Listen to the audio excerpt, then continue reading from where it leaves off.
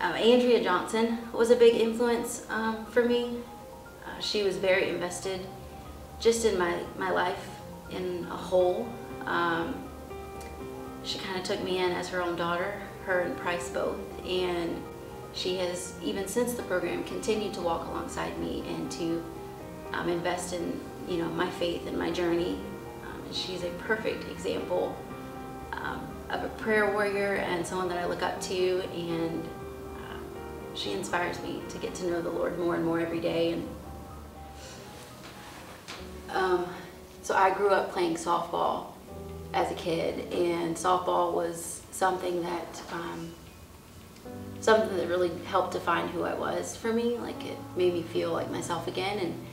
And coming out of the rough patch of my life, I had longed to feel like myself again. And throughout the program, there were days where volunteers and staff could take you out for the day. And Andrea grew up playing softball too, and so her idea for an outing for me was to take me to a softball field and play catch. And it just gave me a big reminder of who I was, and it also showed me someone's love for someone else to want to give that back to them. I think that she really wanted to give me a piece of me back, and that was just to take me out and do something that felt familiar and that would make me feel alive again and just give me a little reminder. Another example of God's love that she has showed me. It was months after getting to know him. I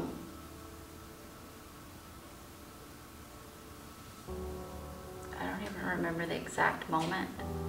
I just remember the transition of getting closer and closer, and then it was like I knew who my heart belonged to.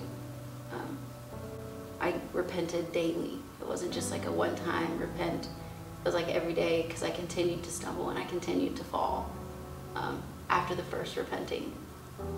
It was like in a month's time, my thoughts would change, or I would capture my thoughts as they were there, and I would kind of reflect it on his word, and then I would turn around and say, Hannah, why are you thinking that? That's not how the Lord would have you think. And like, it was gradual.